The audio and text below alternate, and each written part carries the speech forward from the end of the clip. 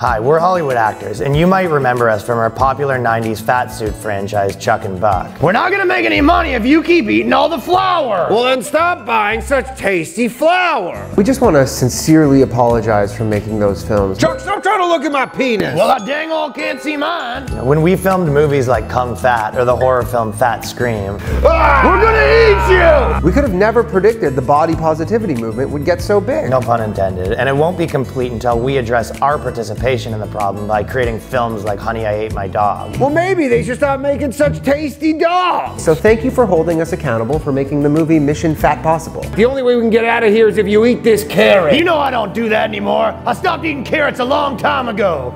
I got my lard now. God damn it, Chuck! Our film Fat Gaze has not aged well.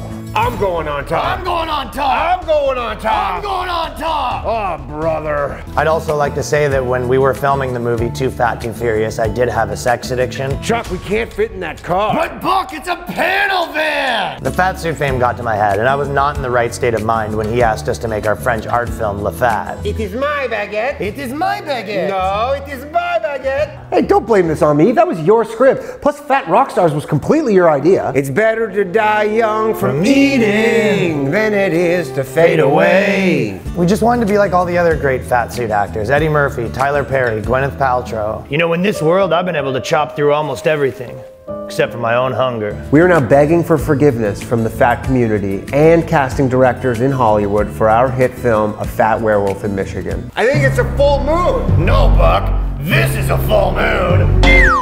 Oh, brother. The body positivity movement in Hollywood has grown to epic proportions, no pun intended. Even though it was almost 20 years ago, we will be taking some time off to grow. No pun intended. And we really hope that you will let us work again in the future. How long do you think we have to take off? Probably a couple months. And after our soul searching, I promise you, you will never see another film from us about two brothers teaming up to win a hot dog eating competition. Chuck, I'm not doing the hot dog eating competition. You have a gift, Buck! We're the only two people that can shove 90 down the gullet, and you're about to throw that all away?